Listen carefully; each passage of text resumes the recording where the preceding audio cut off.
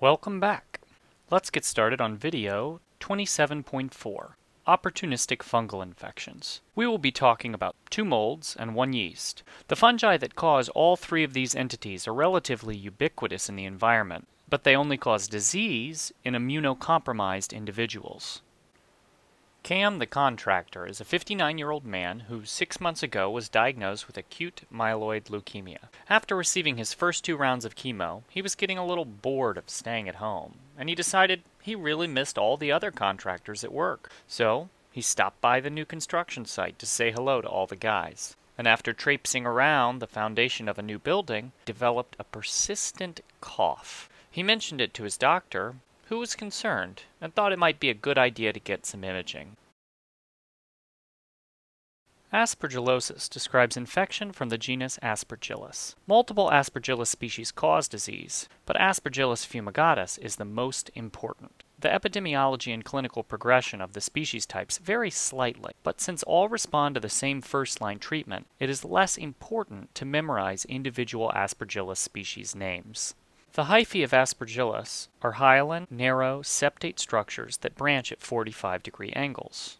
We will be talking about 3 categories of aspergillosis: invasive, chronic, and allergic. Invasive disease may be pulmonary, may involve the facial sinuses, or may be more widely disseminated. Chronic aspergillosis progresses insidiously in the lungs, the sinuses, or as a more static, non-progressive entity known as an aspergilloma.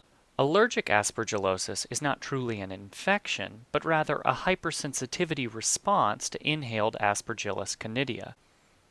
Aspergillus has a worldwide distribution. The mold produces vast numbers of terminal aerosolizable canidia, and most individuals have exposures of several millions of canidia per day. And the vast majority of disease occurs in the immunocompromised. The primary risk factor is profound neutropenia or poor PMN function. Long-term glucocorticoid use is also a risk factor. Existing pulmonary parenchymal disease is a risk factor for developing chronic aspergillosis. Allergic syndromes are associated with genetic polymorphisms in interleukins or with heterozygosity of the CFTR gene of cystic fibrosis. Once the canidia reach the alveoli, they adhere to fibrinogen and laminin and are capable of producing extracellular proteases to further facilitate invasion. Macrophages are the first line of defense. Antibodies form, but their protective value is not well understood. First, let's talk about invasive aspergillosis. Invasive pulmonary aspergillosis is arbitrarily divided into acute and subacute forms. The presentation may range from asymptomatic to feverish with cough, hemoptysis, and dyspnea. Disease severity parallels the extent of immunocompromise. Our friend Cam the contractor would have had a CT that looked like this. In addition to the pulmonary nodules, there's visualization of a halo sign, which is a circular, ground glass appearing rim representing hemorrhagic infarction surrounding the hypertense nodule. 5 to 10% of pulmonary aspergillosis also involve the sinuses. Endoscopic examination like this would reveal pale or necrotic tissue. Occasionally, the tracheobronchial passages are also affected. The most severe form of invasive aspergillosis is disseminated disease. The most common extrapulmonary involvement is CNS, but it may infect any organ system. A mild sepsis picture occurs over 1 to 3 days, often followed by precipitous deterioration. CNS disease results in these hemorrhagic lesions that have a tendency to form abscesses.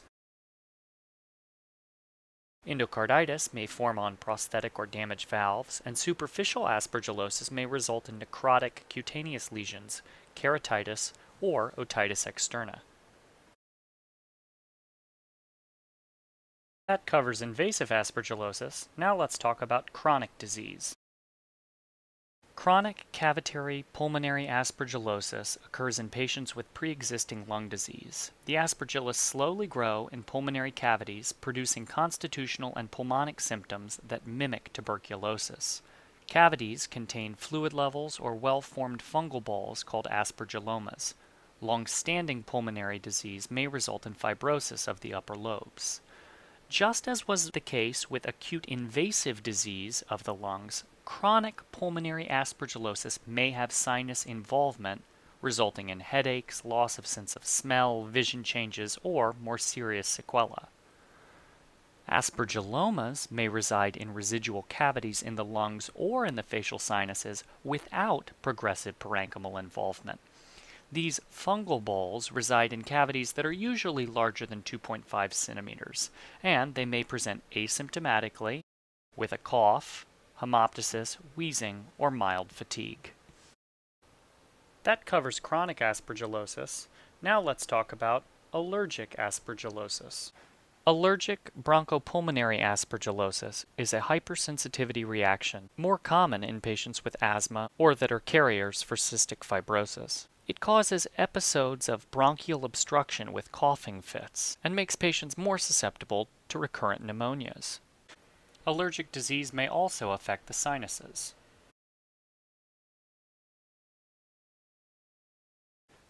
Invasive aspergillosis presents with a heavy fungal load, and so histopathology of the involved tissue usually confirms the diagnosis and is considered the gold standard.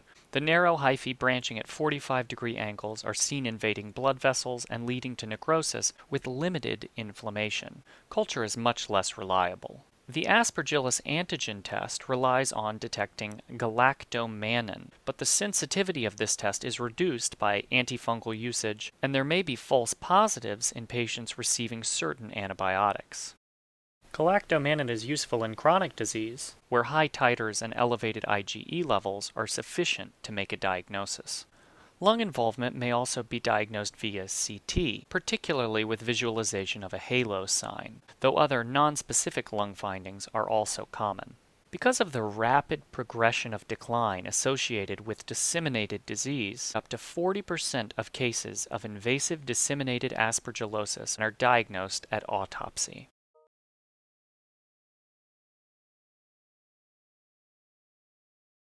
So what are we going to do for our friend Cam the contractor?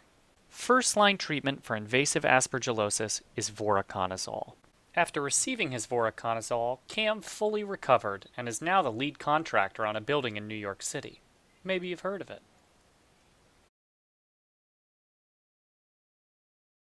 Attack of the mucor, the sugar-seeking, acid-loving, iron-eating fungus that literally erodes through your face. It sounds like a laughably bad, scary movie, but as any infectious disease doctor will tell you, mucormycosis is no laughing matter. Mucormycosis is a life-threatening infection caused by fungus in the order Mucorales. It is an invasive and relentless progressive disease that requires a high index of suspicion and early initiation of therapy to optimize outcomes. Mucor are thick-walled, ribbon-like, aseptate hyphal elements branching at right angles. They may cause cutaneous infections in immunocompetent individuals, but for our purposes, we will be focusing on invasive mucormycosis, affecting individuals with some alteration of normal immunologic function. There are 4 major risk factors to developing invasive mucormycosis. The first is defects in neutrophil function. The second is elevated serum iron levels. The third is acidosis, as an increase in hydrogen ion concentration in the bloodstream competitively dissociates iron from sequestering proteins in the serum, raising iron levels.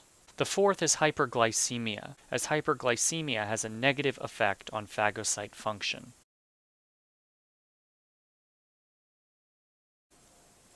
Invasive mucor occurs in the patients with the risk factors we discussed,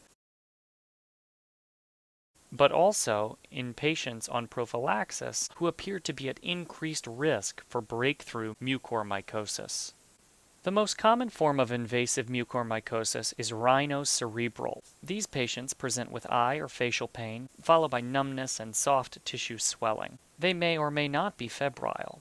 The mucor can spread from the maxillary sinus into the mouth or from the ethmoid sinus into the orbit, which would compromise extraocular muscle function. External exam may reveal erythema or edema, and later stages are marked by eschar formation. In the case of ocular involvement, if the contralateral eye becomes involved as well, that suggests cavernous sinus involvement, and that carries a very grim prognosis. Pulmonary mucor is the second most common invasive mucormycosis. Symptoms include cough, dyspnea, and chest pain, but as angioinvasion progresses, necrosis and deep cavitation of lung parenchyma may result in severe hemoptysis. Radiography will reveal lobar consolidation or wedge-shaped infarcts. When distinguishing mucor from aspergillosis, the presence of more than 10 nodules makes mucormycosis more likely than aspergillosis. Gastrointestinal mucor occurs mostly in premature neonates. Dissemination most commonly goes to the brain, but any organ may be involved. It carries a very grim prognosis. Cutaneous mucor in immunocompetent individuals is the result of traumatic implantation of soil into the subcutaneous tissue. From there, mucor may penetrate the muscle, fascia, or even bone. Prompt surgical debridement is necessary, and early treatment has a favorable prognosis. But if the patient develops necrotizing fasciitis, he or she has upwards of an 80% mortality rate. As we mentioned, a high index of suspicion is required to diagnose invasive mucormycosis, and up to half the cases are diagnosed post-mortem. Histopathology remains the most sensitive and specific modality for diagnosis, with the non-septate thick right-angled molds easily visualized. Culture aids in diagnosis, but given the urgency of therapy, histopathology is preferable. CT or MRI aids diagnosis, but also helps develop prognoses for patients. Because mucor causes thrombosis of arteries and necrosis of tissue, antifungals have poor penetration into the sites of infection, making surgical debridement necessary. The steps to treatment include early diagnosis, reversal of risk factors, surgical debridement, prompt therapy with amphotericin B, and routine follow-up with radiographic imaging to ensure no disease progression postoperatively. Myrtle Smith is a lovely woman of 78 years from Staten Island, New York. She received a renal transplant about 6 months ago for diabetic nephropathy. Over the last 1 to 2 months, she has noticed it's harder to remember things. She gets headaches, has neck stiffness, and sometimes gets fevers.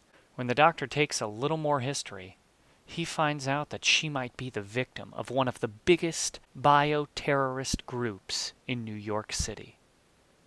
Pigeons. Every morning she feeds these fowl, and they have thanked her with a whopping case of cryptococcal meningitis. Beware the evil pigeons. Cryptococcosis is caused by a genus of yeast containing 2 species, Neoformans and Gattii. The yeast have large capsules that exclude ink, making them very recognizable. Cryptococcus cause pulmonary, CNS, and disseminated disease entities.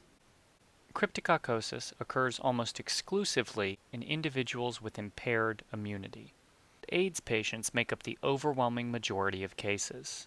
During the AIDS epidemic of the 1980s and 90s in New York City, cases of cryptococcal meningitis far outnumbered all cases of bacterial meningitis combined.